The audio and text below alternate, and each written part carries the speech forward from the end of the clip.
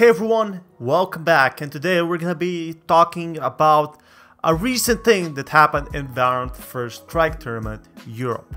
Now, this is a pretty important topic, so please listen carefully. Did you know Guild versus G2 eSport match?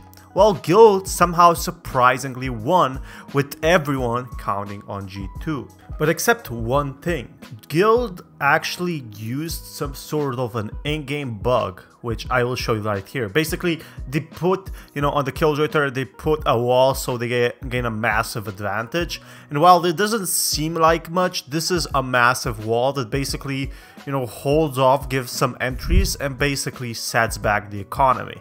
So if you have a bad economy in the first strike tournament, you will basically get a huge train ride where you will be losing rounds and rounds. And this is exactly what happened. G2 actually lost with a huge fight with a score of 13-10.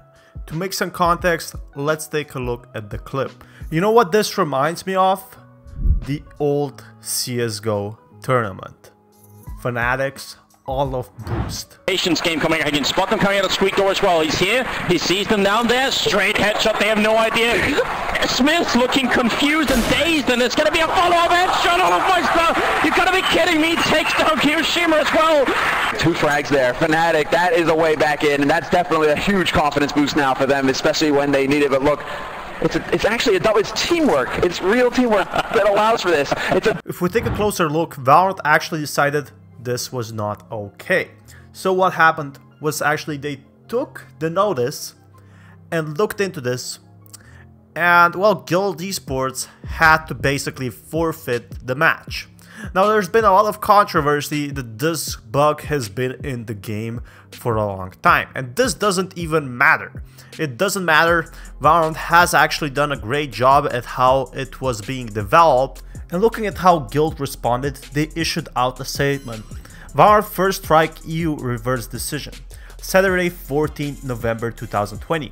Guild Esports have been informed today by Riot Games that the win against G2 Esports in the Valorant First Strike tournament was reversed due to what they felt was exploitation of an in-game bug to seek an advantage. The team is devastated by this decision, and we believe we deployed an innovative usable abilities that was permitted. We request that now this tactic has been identified as an unintentional exploit. This is communicated to all teams and removed from the game. We look forward to the next match with G2 and continuing in Valorant First Strike tournament. I think, well, Valorant did, Riot itself did act in the best way and intentions.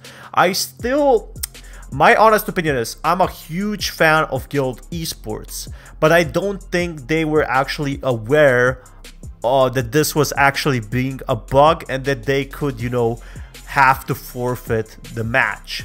This is my honest opinion. I think Guild Esports has only positive intentions in Valorant. Like, yes, sure, they want to win against G2. That's actually the strongest team. And Guild is pretty strong as well because, well, Guild has you seen, everywhere.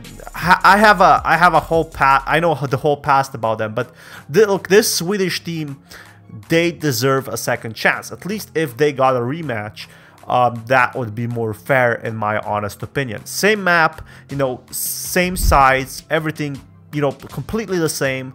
Just another simple chance without any use of exploitation. So let's look at how Esports Talk reacted to this. The pep talk said to keep it real, and then G2 Artist posted this, the clear 13-0 against Guild, which was it's factual, but it's an obvious jab at Guild Esports because of that forfeit, making it a technical 13-0ing. It's just very controversial because you would have liked to think this bug being around, according to other teams out there, for a lengthy period of time, that Riot Games, I think Poach put it so well. If you guys don't follow this guy, I love seeing people who can have a level head around the situation and certainly understand both sides, but also understand that Riot Games is also partially at fault here for not having a detailed list of bugs or unintended exploits. And it's a weird thing to talk about, right? Because this team found a combination of abilities and, of course, strats and areas of the map to take advantage of is that their fault? You know, them thinking that it was known by other teams, that they then used it because it was still allowed in the game. I'm not here to debate this too much in detail. I will say this, I don't think there's a clear side to take here, and I still do think Riot Games is partially,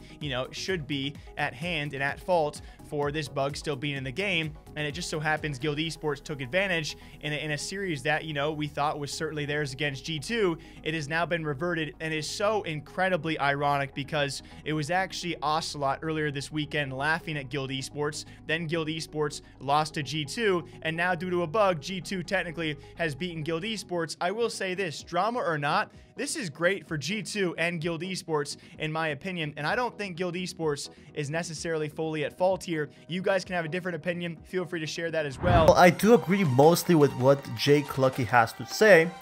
I can't actually agree that, you know, Riot types out what is and what is not considered an exploit. You see, Valorant is still a pretty fresh game, and this is their actual first tournament. And surely nothing can be perfect. Now, yes, CSGO actually had the same problem in 2013 as well.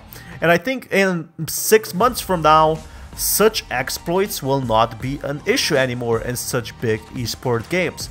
We still see some big, you know, 4-man boosts in CSGO as well.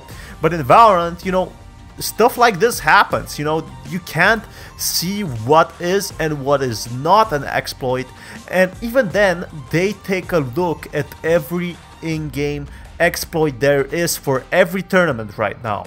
And simply, I think, you know, this match was still pretty close looking at it. Yeah, sure, Guild Esports might have lost, but this was still a pretty close game, even though there was this, you know, super big boost. It's only a matter of time when we see this happening, and now it doesn't look that bad for Guild Esports nonetheless. Nevertheless, Guild Esports is not entirely out of options. In the coming week, Guild's roster will participate in 2 separate first strike qualifier events. They kinda lost first one, now they had to forfeit the second one, and despite the controversy around the boost, Guild Esports' performance in Aston demonstrated their worth in the European Valorant scene. They're still probably gonna be coming into Valorant First Strike with another 2 tries. So it's definitely nice that they haven't banned them from the competition altogether, but they just lost the map. In the future, we'll have more noteworthy of what is actually an exploit and what is actually not an exploit. But let me know your opinions down in the comments below. And this is Fatman, signing out. Peace, guys. Also, be sure to check out my other videos.